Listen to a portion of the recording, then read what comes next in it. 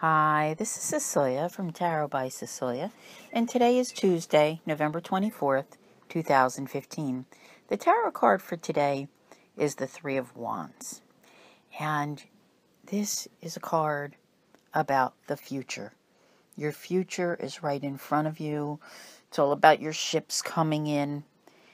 Continued hard work on your part is what will continue to bring things closer. This is a constant thing. Day by day, week by week, month by month, life continues to progress forward. I don't think there's too much backward going on anymore. Before there were obstacles and everything, and now I've spoken of it in the last couple of days where, stress levels should be down a little bit, anxiety should be down a little bit, and there should be this looking toward the future. And you may not be really clear as you see that future coming toward you, but you should have a little bit of a hint of how things can be changing. Can you see what your future will be? I think the way I spoke of it is if you look ahead to June, and you may not know what June holds, but it's sort of that A, B, and C. And I've said this already. You're at A right now. B is all the happenings that take place along the way that get you to C.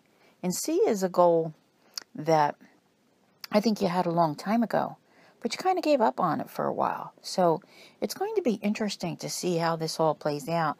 And you're going to have a little bit of faith along the way too, I think. But this is about what you desire, okay? And it may have nothing to do with what you actually just did and accomplished in your life. But you're going to find that what you have just done, whatever it had to do with, whether it was job-related, marriage-related, anything, that it puts you in a position to take you to that happiness that comes in June. So there's a lot going on right now. You're going to find that you start to have a little more flexibility with your path choices. For 9-10 months, you had absolutely none.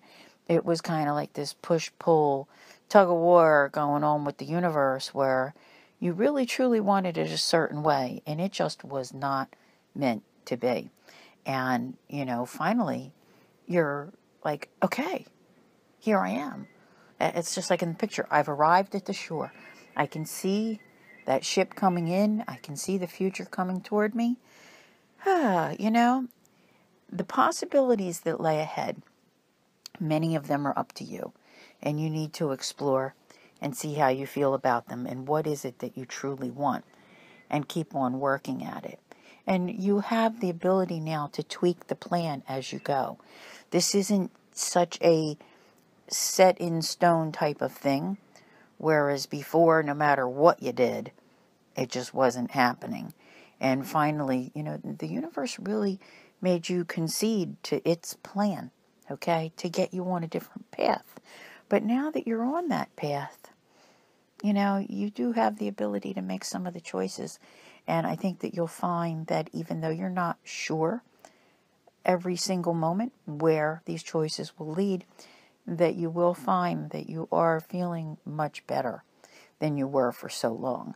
And it's nice to have choices, isn't it? It really, truly is.